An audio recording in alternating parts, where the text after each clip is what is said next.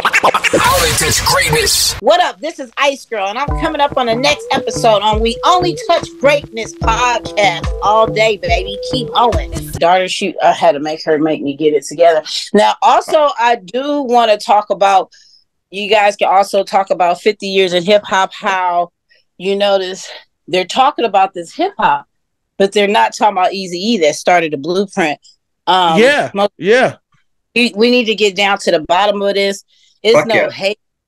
We're not mad about it, but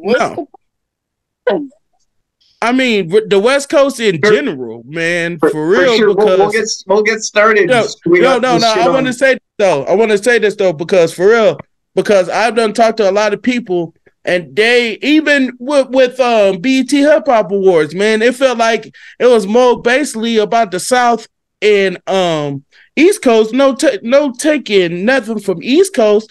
I feel like West Coast and Midwest, because Midwest ain't getting no love too. Because I'm like, damn, Midwest ain't got nothing in hip hop too, right? I'm like, what the fuck? I just wanted to bring that up.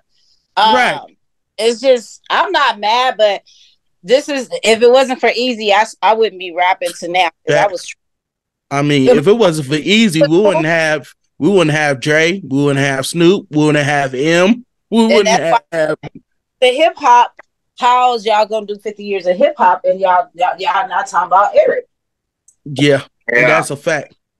And I mean, Ruthless in general. I mean, G-Funk came from Ruthless, so like you kind of talk about that. That's the key elements of hip hop. You know what I mean? West Coast hip hop. You know what I mean? You got to talk about that. You know what I'm saying? And the ladies and everybody. I feel like everybody should be a part of it, because if they did the blood, sweat, and the tears from this shit, I don't even talk to people who was behind the scenes that was put their life on the line. Like, it's just like, you got to talk about all of it. You know what I'm saying? This is hip hop, man. Everybody had played their part. You know what I'm saying? In some way or form. You know what I mean? And shout out to Cool Boy. We was just talking about that.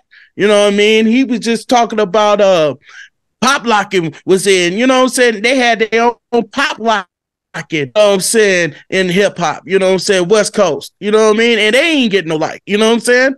It's just, it's a lot that needs to be talked about, because we're hip hop, no matter what region it is, man. You got to have a reason to push the culture forward. So that's what I wanted to get to, is that Prince, my co-host, is in Kansas City, and I'm up here in Vancouver. I know you're listening but not seeing, but ruthless than this, but I'm so ruthless to where, like I say, I'm ready to get on the show, to where I miss Eric, because I got a hit now.